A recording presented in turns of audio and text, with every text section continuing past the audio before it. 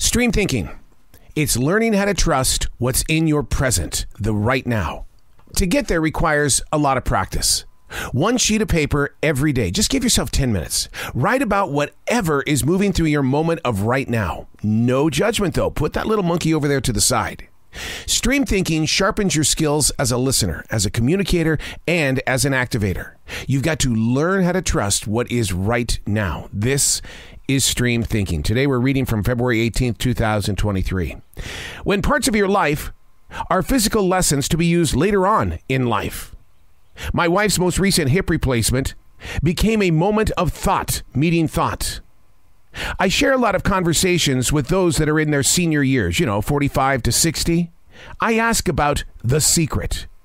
The majority of them reply that life doesn't prepare anyone to be really good at health providing, which is why my eyes opened this week. This is one of those lessons, providing care in moments that I'd rather be doing something else, setting aside my normal to be present in someone else's life. In that moment of now, she was in need. Not always wanting, because those receiving don't feel so comfortable when it comes to other people stepping into their lives. But it's a lesson to learn from, to pay attention to take note of. Something positive is always swarming around those little moments of negative. Stepping onto the paths of somebody that you're going to take care of for a moment or for the rest of their life. My sister Susan will always be remembered as a great caretaker. She took care of my father, my mother, and my brother Teddy. But I often wonder who was there for her when she was in trouble. My sister, as that caretaker, was extremely loving and giving.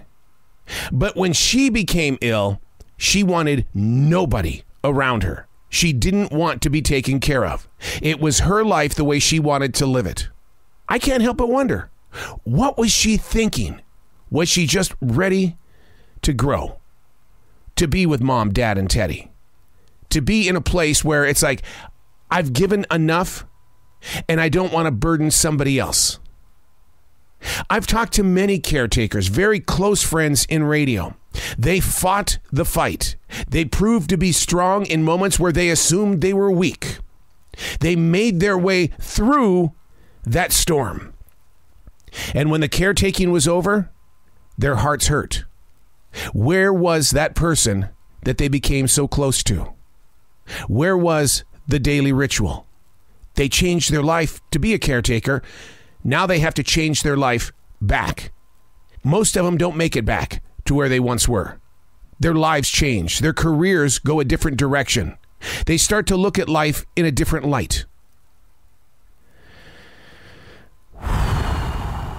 The physical lessons of life. What are you learning? What are you being prepared for?